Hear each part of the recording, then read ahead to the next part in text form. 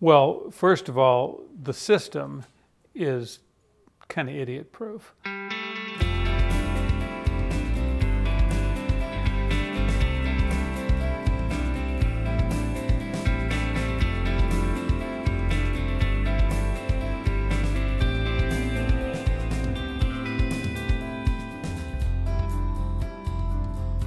Well, my name's Doug Hart, and my wife and I moved to Duxbury in the house that was formerly on this property in 1999, and we then took part of it down and built this house in 2007.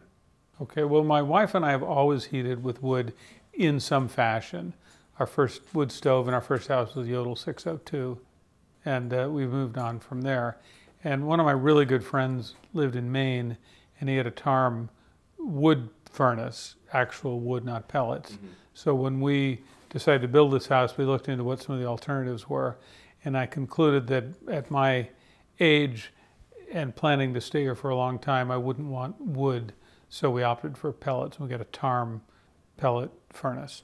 It was a good experience because it was our first experience, but it was very hands-on. Every weekend we had to shut the system down, give it a thorough cleaning, and it was a novelty at first, but then a big job. And then after a while, the whole system failed. Yeah. So we started looking into, well, do we just go to gas or something, or oil? And then we learned that, in fact, the technology had come quite a way. And we ended up, hearing about Ted and his firm. We did a lot of research, spoke to a lot of people about this particular system, and opted to go with it. Ted he really pays attention to detail.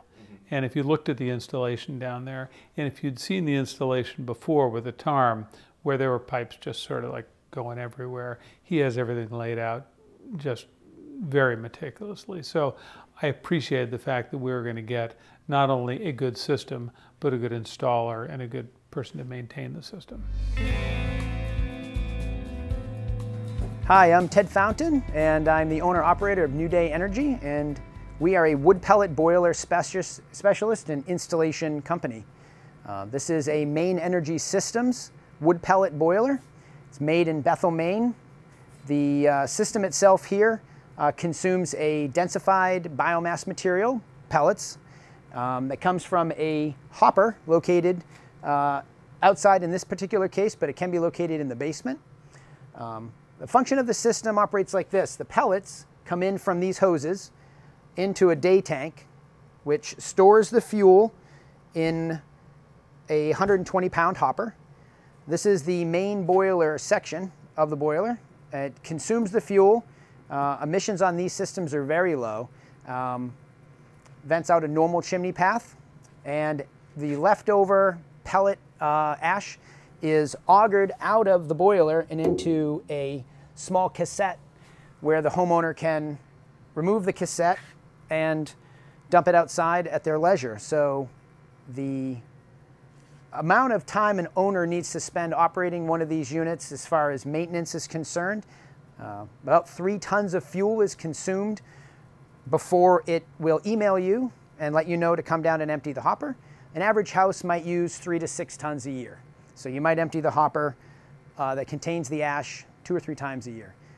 The boiler is automated outside of all of that, and so you are going to find yourself burning wood pellet fuel without having to tend to your system like a wood pellet stove would require loading and cleaning on a weekly basis.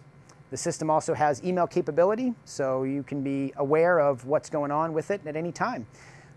Next to the boiler here is the water tank, and this comes as part of the system with the rebate program in Massachusetts, and adds the ability for domestic hot water. Well, I like it because it's environmentally friendly, and I try and be environmentally friendly to the extent that I can, and I simply didn't like the idea of using natural gas or oil to heat my house. So if there's an alternative, as I said, we've been doing this in one form or another literally for the last 40 years. And so you start with wood, and it's a natural progression. As the technology gets better, you just sort of move along with the technology. It's been outstanding. It's been everything we had wanted. My major concern was going cold turkey with no backup furnace. And Ted assured me that it would work, and Ted was right, it did work. Well, first of all, the system is kind of idiot-proof.